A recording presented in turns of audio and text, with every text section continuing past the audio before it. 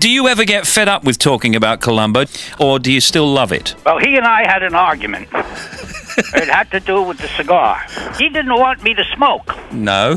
I mean, let me be clear about this.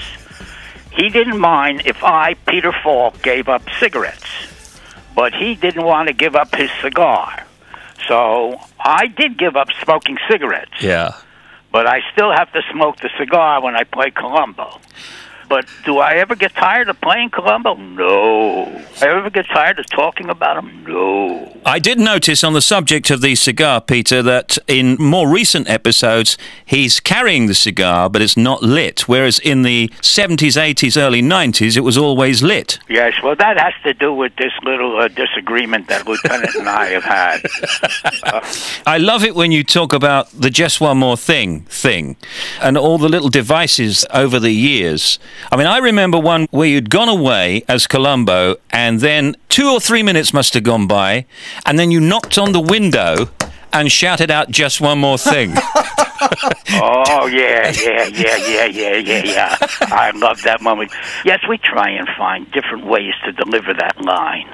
And that was one of the ones that tickled me, to close the door and leave, and I'm gone, and that's it. And then a little knock on the window, and there I am again. How do you get it so that we know that you know? I mean, we always know who you suspect, and we always know who you know is the murderer. If you see what also saw the murder, and you know who did it, and you know how he did it. But what about if I come in, say, halfway through? We still know, by the way you're acting it through, we still know who it is anyway. How do you do that? I can't get in the minds of the viewers, and I always assume that people are seeing the show from the beginning. Yeah. But that's not always correct. As a matter of fact, a guy came up to me, and he said, "Last night's show, how did that end? Because I fell asleep." And I said to him, "Were you awake when I found the gasoline can?" He said, "No, I wasn't." That was 12 minutes into the show. Yeah. He wanted to know how it ended. He only saw 10 minutes. Now, let me ask you a few little short questions about Columbo. Yeah. I don't know if you're going to tell me the answer to this. What's his first name? Well, when Faye Dunaway committed a crime, Yeah. she had an agenda. She didn't want to get caught. So she made a play for Columbo. She acted as though she was attracted to him as a woman. Yeah. And at one point she said, "Oh, by the way, what is your first name?" And I said, "Lieutenant." That's it. And that's not a proper first name. Okay, the raincoat. You actually have the raincoat at your house, and you keep that. It's not in the Smithsonian or anything like that? The way I tell that to people is, if my second-story closet, if that's the Smithsonian, then that's where it is. Okay.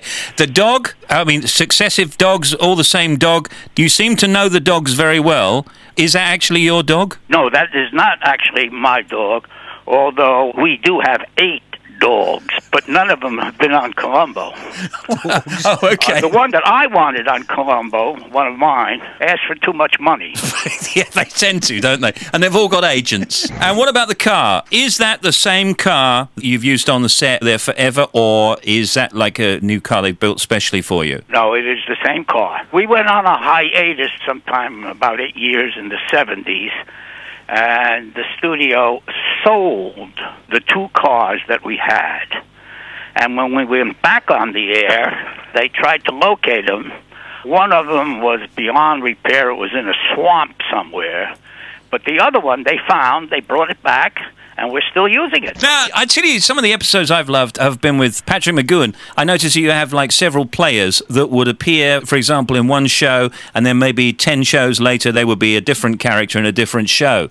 And Patrick McGoohan, I understand, has directed some as well. Is that right? I'm in the process of writing a book. And one of the things that I say in that book is that me, Peter Falk, the character Lieutenant Columbo, and Universal Studios and the NBC network all owe Patrick McGoohan a deep debt. He, as much as anybody else that I could name, is responsible for the success of Columbo. He's the only actor in television history that the first 2 times that he appeared as a guest star won the Emmy both times. Yeah. He has directed Columbos, he starred in them, and without ever asking for any money, he does an enormous amount of rewriting. He has a tremendous presence. Yeah. He's got a very good mind. As a matter of fact, when we act together, I can actually hear his mind humming. That would really throw me off. Yeah. Here's Tim for you. Why is Columbo so enduring, do you think, Peter? Why do we still love him, and why do we enjoy watching him solve crimes still today? I should know the answer to that question, but I answer that question with a question. What does the Emperor of Japan have in common with a teenage Aztec Indian? And people say, well, what? I say, they both love Columbo. So it has a universal appeal, obviously. That's a good answer. That's a brilliant answer. You can't top that. Listen, thanks very much for talking to us. Good luck with all the projects. I love talking to you. And you can see Columbo, of course, on Channel 5. Also on the other channel. I think it's on the Hallmark channel as well. Thank you very much. I really appreciate it, Peter Falk. It's been a pleasure, Steve. Nice talking to you. Okay. Bye-bye. Bye. Peter Falk, everybody. Peter Falk.